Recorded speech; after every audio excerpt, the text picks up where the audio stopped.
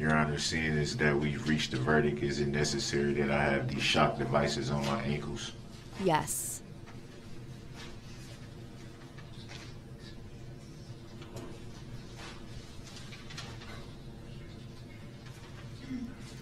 Darrell Brooks is a narcissist. He's arrogant, egotistical, and grandiose.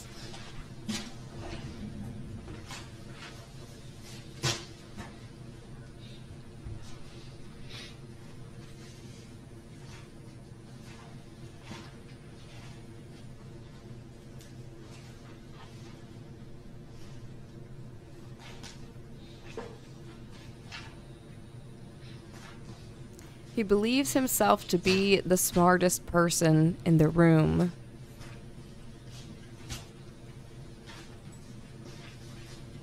And he has 77 different charges, so that's why she has to gather all of this paperwork for every single charge against him, and she has to read every single one out loud into the record.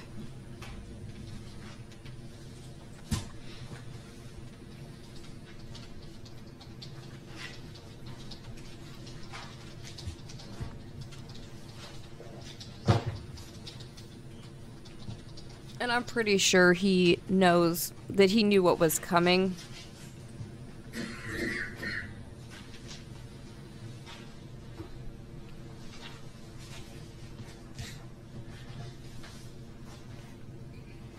I think he was just trying to delay the inevitable this entire time. With his shenanigans, his sovereign citizen stuff, his antics, his disruptions, his combative behavior.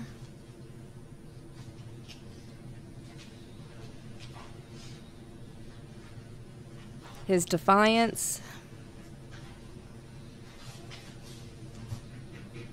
And just imagine that you're one of the family members of somebody that was injured or murdered by this man, and to have to watch him put on this performance and drag it out for 18 days.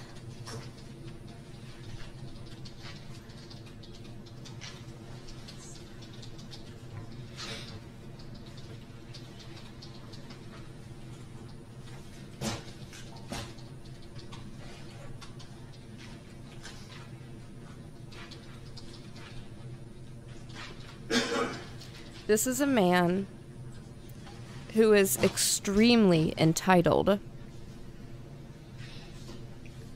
who is not used to being held accountable for anything, ever, who appears to me incapable of empathy and compassion for other people.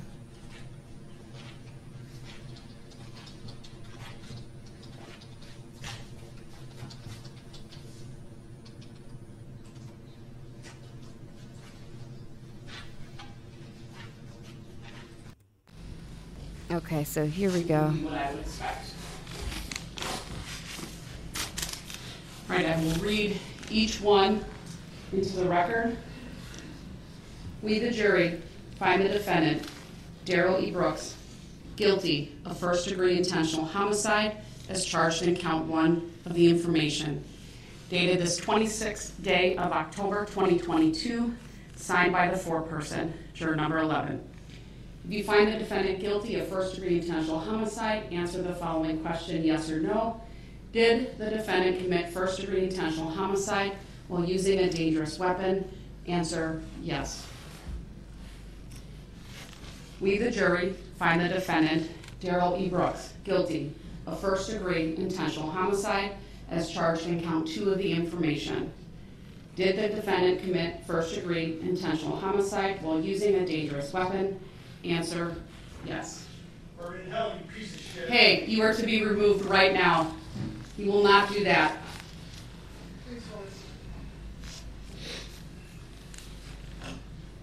We, the jury, find the defendant, Darrell E. Brooks, guilty of first-degree intentional homicide as charged in count 3 of the information.